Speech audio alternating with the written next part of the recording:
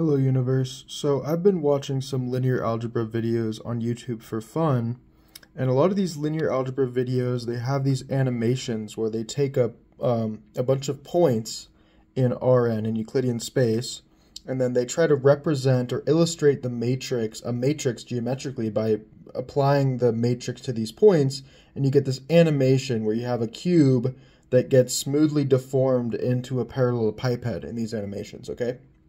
And I want to emphasize that this is a little bit misleading because, first of all, the matrix itself is just a coordinate representation of the linear map which takes the cube to the parallelepiped. Okay, well, of course, it takes all of Euclidean space to all of Euclidean space, but you can think of it as taking a cube, which is kind of framed by all the coordinate directions. You take that cube to a parallelepiped, which is framed by the column vectors of the matrix.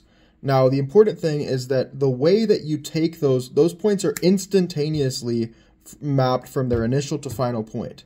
So a more accurate animation would be taking the cube and then flashing the final image of a parallelepiped.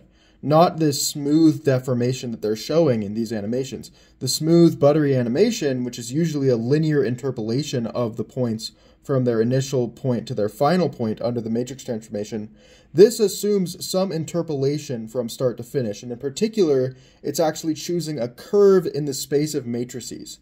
It is really these illustrations that you'll see often in linear algebra videos are really animations of a matrix curve, which is a matrix curve from the identity matrix to the final matrix that they're trying to represent. And then they're basically looking at this matrix curve and applying the continuously changing matrix to a fixed vector in Euclidean space, and so that produces the animation. Okay?